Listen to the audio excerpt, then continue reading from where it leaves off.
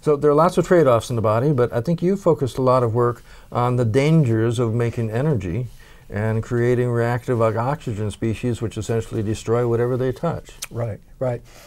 No, I think that's a topic that's getting a lot of interest both in biomedical contexts as well as in the context of environmental relationships. And essentially when you're consuming a lot of oxygen to make ATP, your energy currency, you're allowing electrons to flow down what's called an electron transport chain. And unless you control where these electrons are, what they're doing, you can get changes in the chemistry of oxygen that makes it highly reactive. It's when one electron pops onto an oxygen and makes it what's called an oxygen radical. And these are very reactive. They damage membranes, they damage proteins.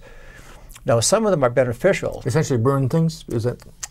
Well, the chemistry is such that something like hydrogen peroxide or superoxide is much more reactive than normal oxygen, O2. In fact, normal oxygen, O2, isn't that reactive. I mean, if it were, we'd be incinerated before we got down to have this discussion.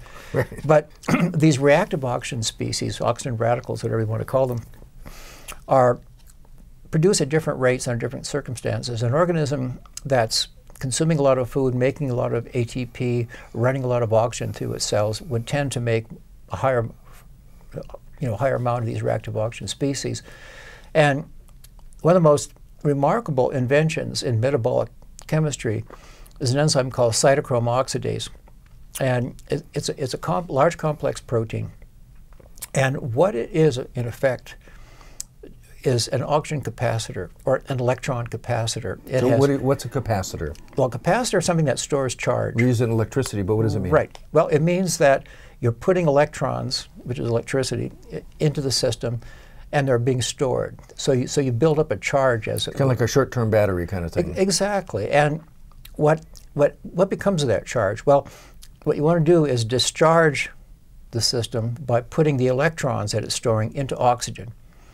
And you want to add, all the electrons to a molecule of oxygen at once, so you don't have these reactive oxygen species. So if you just add one or two, then it becomes a dangerous molecule. That's right. So you have to get them all together, ready to go, and then go slump. Bing, yeah. So cytochrome oxidase has copper and iron atoms, which hold on to electrons. And then when you get 4 electrons in this capacitor, and an oxygen then enters into the protein, you discharge it, and you reduce the oxygen to water. So how widespread in life are these capacitors? Yeah, cytochrome oxidase is found, I think, in most, if not all, organisms that have this, the conventional oxygen-utilizing pathways for making energy, for making ATP. So you see it in bacteria, animals, plants, fungi. So bacteria have a cytochrome oxidase that's pretty much the same? I think so, yeah. To the best of my knowledge, So this goes way back. It sounds like oxygen is dangerous stuff to get energy out of unless you do it very carefully.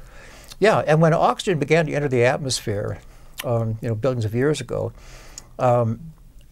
it was good in some ways. It created the ozone shield, for example. Oxygen got up in the atmosphere, allowed life to move up on land, but that was much later.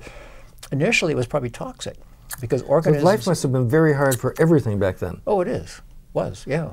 And I think the development of mechanisms for coping with oxygen's toxicity were as important as the mechanisms that were developed to make use of oxygen.